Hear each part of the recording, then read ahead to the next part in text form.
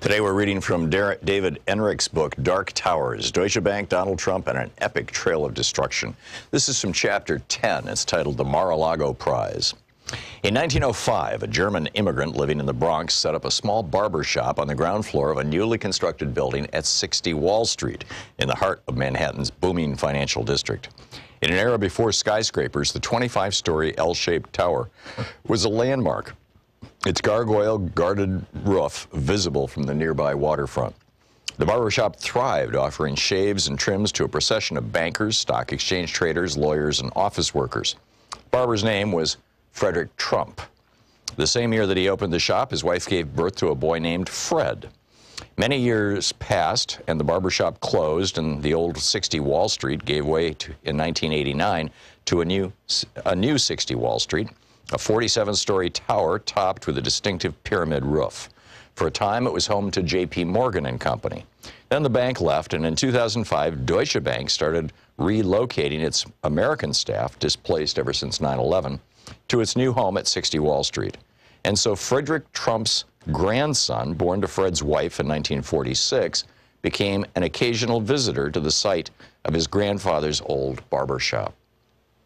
Deutsche's relationship with Donald Trump had only deepened since Mike Offutt left. Justice Justin Kennedy, this is the son of Justice Anthony Kennedy, Justin Kennedy, now a managing director, had become a key point contact for Trump and helped chaperone large real estate deals for him through the bank.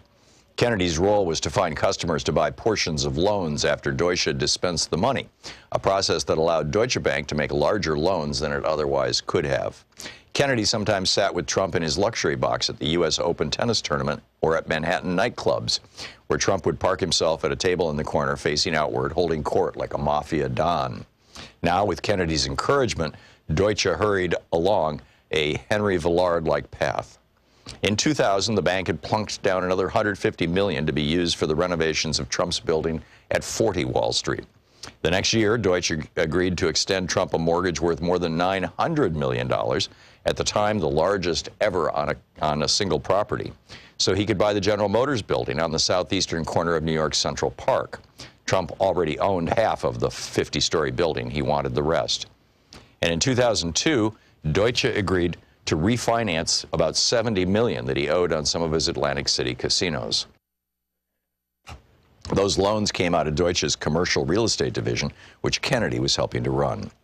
Not everyone was enamored with Trump. Seth Waugh, W-A-U-G-H, one of Edson's many Merrill Lynch recruits and the head of Deutsche's American operations, learned around 2001 that the bank was planning to lend Trump about $500 million to use as he wished, basically an unrestricted cash infusion to stabilize the developer's flagging finances.